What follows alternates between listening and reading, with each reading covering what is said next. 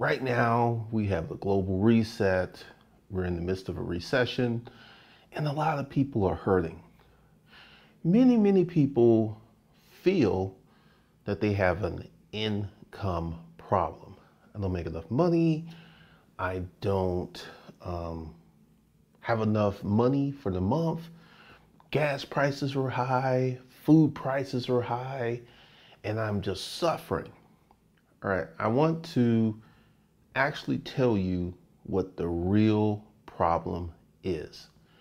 The real problem is you do not have an income problem. You have a skill set problem. And this is the subtle nuance that you should understand what you're dealing with.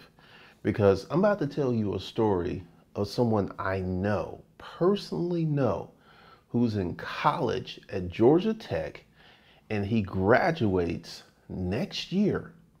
And he's going to graduate Georgia Tech, enroll into a job paying $150,000 to $200,000. That's what he's expecting. He's being recruited by Apple. He's being recruited by Google. He's he's going to be probably 22, rolling into $150,000 to $200,000 a year job. Now, what's the difference between you and this young man? There's still a recession, still a global reset.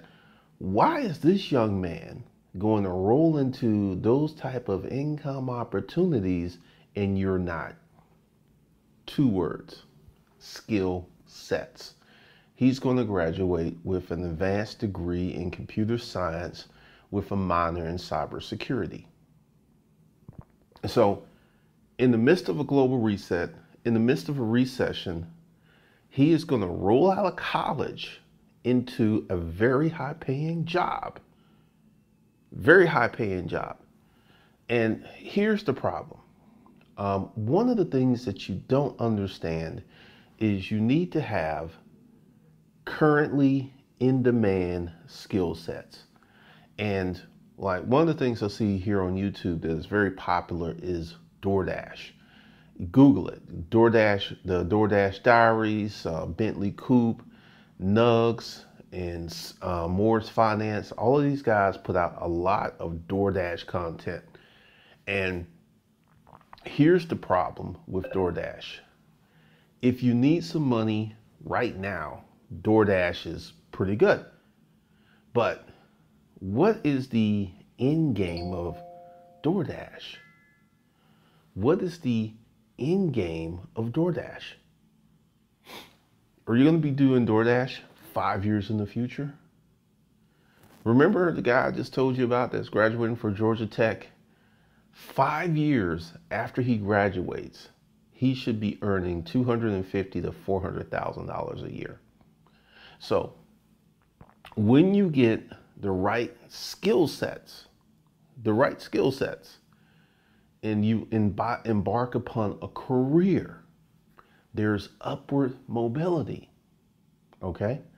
And this is one of the biggest problems I see on YouTube. Everyone is trying to, quote, secure the bag, unquote.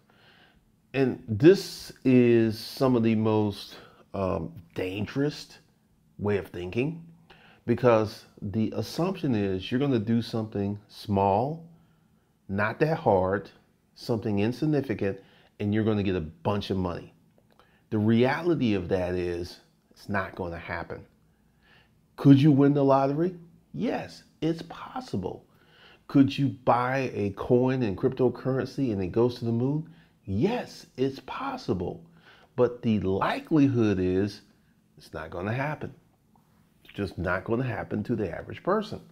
So we have a bunch of people who are predicated on this secure the bag mentality without any long-term game plans. No long-term game plans whatsoever. None whatsoever. So I want you to understand what I'm doing in the intellectual property school, and let me break it down for you. If you can learn how to create video very well, that's a in-demand skill set.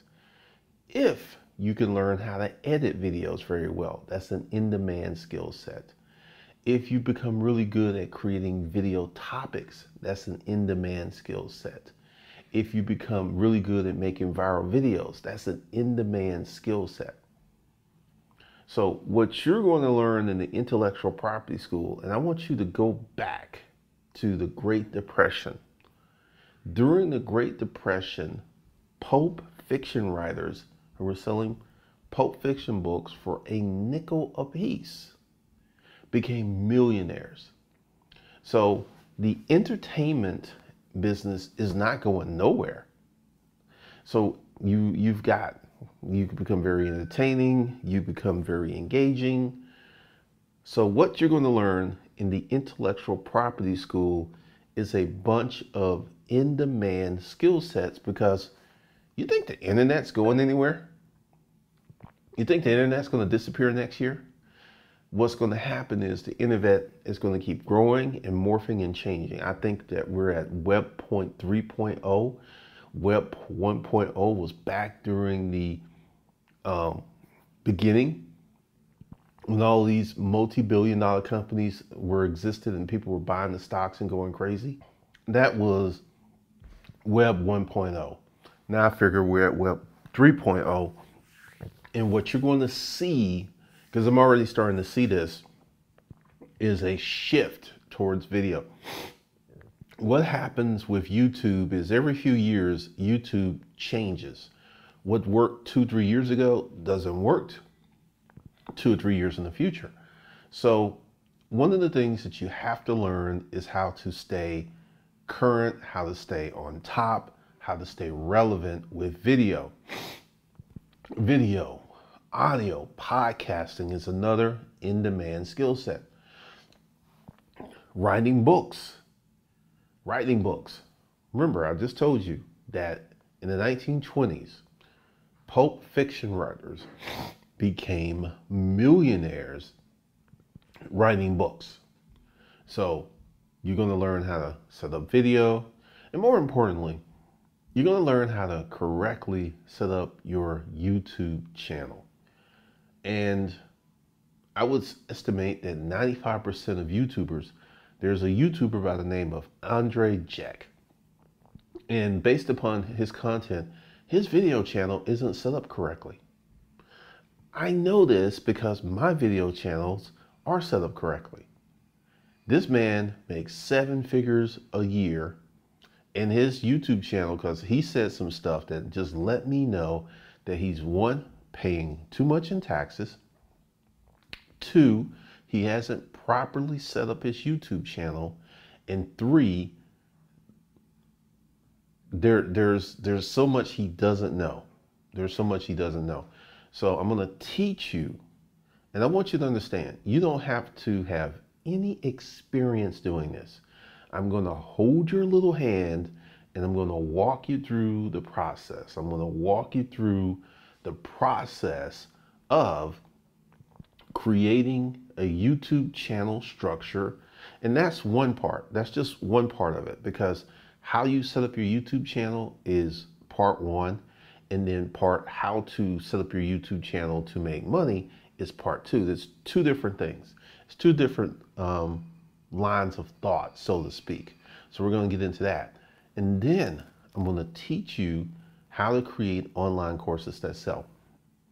Now, I'm a member of the Think of Fifth group.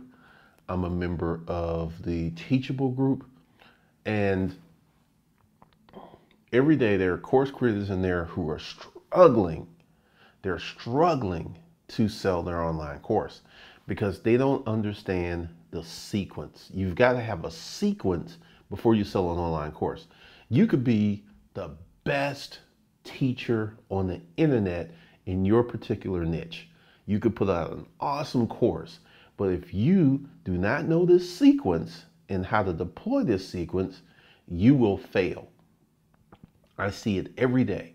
Many of the moist, weak men is like, well, perhaps I should get into making online courses, as if it is easy. And I always say to these moist, weak men, please go ahead. go ahead, please put out a course and let me know when you do. Because see, here's the issue with that. There are many people who feel that just simply creating an online course, you can make a lot of money.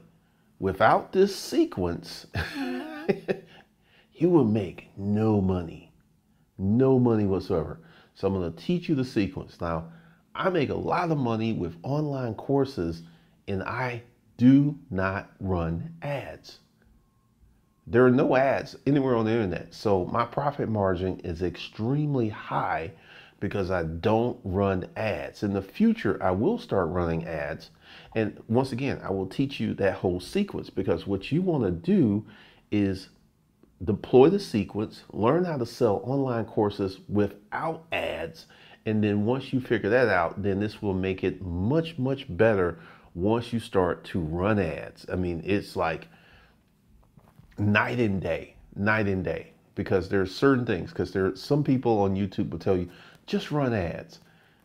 Once again, there's a sequence that you must follow. There's step 1, there's step 2, there's step 3, there's step 4. And if you go from step 1 to step 4, guess what's going to happen?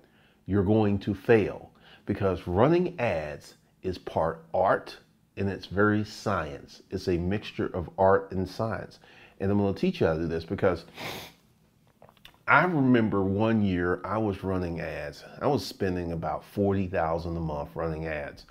And one of the things I did is I did what I call the shotgun method. I did not have a specific targeting.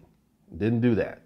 But because I would spend this 40, I would make about 100, 120 doing what I'm doing. And I will talk about exactly what I was doing and why you don't want to do that. Because, or, if you got the budget, you could do it and you'll probably get similar results, because it's all about traffic. But what I want you guys to understand is, when you enroll into intellectual property school, you're going to learn valuable, marketable skill sets that are in demand today and that will be in demand in the future. So you could create yourself a career. Because one of the things I have noticed, years and years ago, I started going to Vid Summit around the 4th Vid Summit, because they had 2 or 3 summits and it was really small and everybody was there.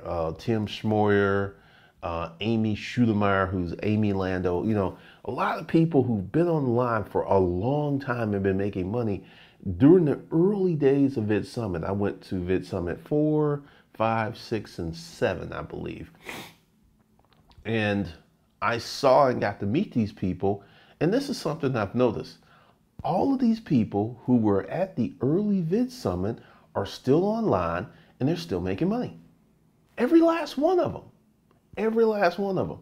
So what I'm trying to tell you is, if you could develop these new skill sets, you can position yourself to make money for the rest of your life. I really want you to think about that. You could position yourself to make money for the rest of your life. Because, a lot of people are sleeping on the intellectual property school because they're just not really paying attention. Because once again, this secure the bag mentality is short-term thinking. And I can never think of a situation where short-term thinking actually wins big.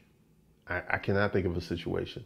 So if you go ahead and enroll in the intellectual property school, once again today, what you're going to get is home economics. Let me explain why you're getting home economics. Why you're getting home economics is everyone needs to reformat their financial education.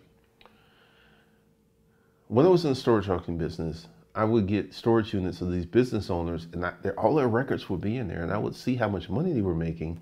And these people would blow through their money because they had bad money habits. So one of the reasons that I include home economics in the curriculum is so you can go ahead and get your finances in order before you start making money.